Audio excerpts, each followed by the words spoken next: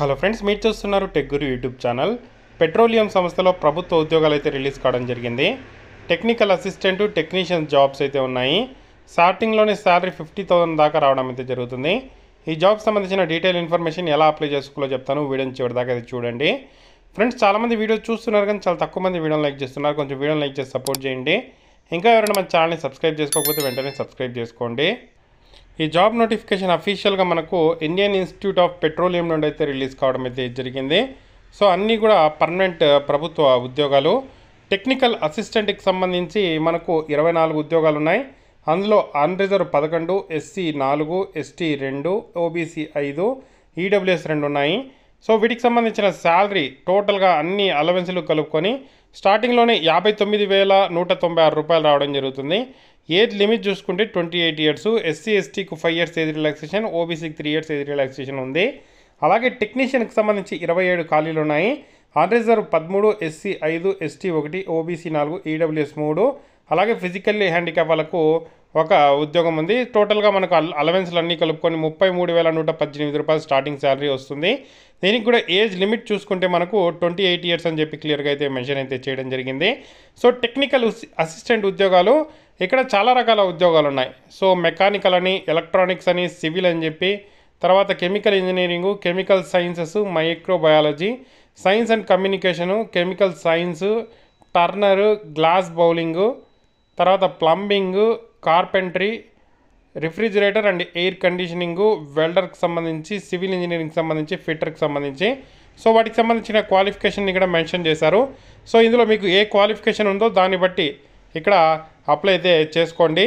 Next technician ఇక్కడ చాలా రకాల ఉద్యోగాలు ఉన్నాయి. డీజిల్ మెకానిక్ ఉంది, మోటార్ మెకానిక్ ఉంది, ఎలక్ట్రానిక్స్ రంగంలో ఉంది. నెక్స్ట్ లైబ్రరీకి సంబంధించి, ఇన్ఫర్మేషన్ టెక్నాలజీకి సంబంధించి ఇక్కడ ఉన్నాయి. Next boiler attendant. సో ఈ విధంగా ఉద్యోగాలు అయితే ఉండడం అయితే జరిగింది. వీటికి సంబంధించిన క్వాలిఫికేషన్స్ని ఇక్కడ మెన్షన్ చేశారు. సో మీకు సూటబుల్ క్వాలిఫికేషన్ ఏదుందో చూసి వీటికి సంబంధించి అప్లై అయితే చేయండి. సో వీటికి సంబంధించి ఒకే ఒక ఎగ్జామ్ అయితే కండక్ట్ చేయడం జరుగుతుంది. ఎగ్జామ్ అయిపోయిన తర్వాత స్కిల్ టెస్ట్ అయితే కండక్ట్ చేసి జాబ్ అయితే ఇవ్వడం అయితే జరుగుతుంది.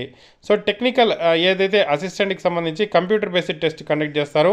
కంప్యూటర్ బేస్డ్ టెస్ట్ అయిపోయిన తర్వాత మనకి కంప్యూటర్ బేస్డ్ టెస్ట్ అనేది ఇంగ్లీష్ అండ్ హిందీ లాంగ్వేజ్లో ఉంటుంది. So diploma or graduation level based questions అయితే రావడం అయితే జరుగుతుంది. టోటల్గా 200 క్వశ్చన్స్, 300 అవర్ టైం అయితే ఇవ్వడం అయితే జరుగుతుంది. సో దీంట్లోనే మనకు ముఖ్యంగా చూసుకుంటే ఈ 200 మార్క్స్కి సంబంధించి మెంటల్ అబిలిటీకి సంబంధించి ఒక 50 క్వశ్చన్స్ అడుగుతారు. 100 మార్క్స్కి ఉంటాయి. సో నెగిటివ్ మార్కింగ్ అనేది లేదు దీంట్లో అయితే. నెక్స్ట్ జనరల్ అవేర్నెస్ ఇంగ్లీష్కి సంబంధించి 25 క్వశ్చన్స్ ఉంటాయి. 75 మార్క్స్ సంబంధించి ఒక్కో సబ్జెక్ట్ సంబంధించి ఇక్కడ మనకు ఎవరి కరెక్ట్ ఆన్సర్కి 3 మార్క్స్ అయితే ఇస్తారు. 1 నెగిటివ్ మార్క్ అయితే ఉంటుంది దీంట్లో చూసుకుంటే ముఖ్యంగా. నెక్స్ట్ పేపర్ 3 100 క్వశ్చన్లు ఉంటాయి 300 మార్క్స్కి. సో 1 నెగిటివ్ మార్క్ ఉంటుంది. ఒక్కో క్వశ్చన్కి 300 మార్క్స్. ఇక్కడ కూడా టెక్నీషియన్ ఉద్యోగాలకు సంబంధించి 10th ఐటీఐ బేసిస్లో క్వశ్చన్స్ అడుగుతారు. 150 క్వశ్చన్స్ అడుగుతారు. 2 hours 30 minutes time. Exam English and హిందీలో అయితే ఉండడం అయితే జరుగుతుంది. So mental ability 50 questions 100 marks. Next చూసుకుంటే general awareness 50 questions 75 marks. Concern subject సంబంధించి 50 క్వశ్చన్స్ 150 మార్క్స్. సో వీటికి సంబంధించి మెంటల్ అబిలిటీకి తప్ప మిగతా వాటికి నెగిటివ్ మార్కింగ్ అయితే ఉంది అని చెప్పి క్లియర్గా మెన్షన్ అయితే చేయడం అయితే జరిగింది. సో జాబ్ వచ్చిన తర్వాత హెచ్ఆర్ఏ, డిఏ అన్ని అలవెన్స్లు ఇస్తారు. ఏజ్ రిలాక్సేషన్ గురించి ఆల్రెడీ చెప్పాను మీకు. ఫిజికలీ హ్యాండిక్యాప్ వాళ్ళకు 10 ఇయర్స్ ఏజ్ రిలాక్సేషన్ అయితే ఉంటుంది. ఇండియన్ సిటిజన్స్ ప్రతి ఒక్కరు ఈ ఉద్యోగాలకు అయితే అప్లై చేసుకోవచ్చు. సో వీటికి సంబంధించి అప్లై చేసే టైంలో ఫీజు చూసుకుంటే మనకు సో ఏదైతే OBC, EWS candidates 500 rupees fee అయితే పే చేయాల్సి ఉంటుంది. SC, ST, physically handicap, women, ex service menu, so వీళ్ళందరూ కూడా ఎటువంటి ఫీజు అయితే పే చేయాల్సిన అవసరం అయితే లేదు. సో ఓబీసీ, ఈడబ్ల్యూఎస్ అభ్యర్థులు, జనరల్ అభ్యర్థులు మాత్రం, మెన్ అభ్యర్థులు మాత్రం 500 రూపీస్ అయితే పే చేయాల్సి ఉంటుంది. సో ఆన్లైన్లోనే మనం పే చేసేటప్పుడు ఒక్కొక్క పోస్ట్కి సపరేట్గా అప్లై చేస్తే సపరేట్గా ఫీజు పేమెంట్ కూడా చేయాల్సి అయితే ఉంటుంది. అఫీషియల్గా మనము అప్లై చేయాల్సిన లింక్ అయితే ఇది. ఆ లింక్లో వెళ్ళి ఈ ఉద్యోగాలకైతే అప్లై అయితే చేయాల్సి అయితే ఉంటుంది.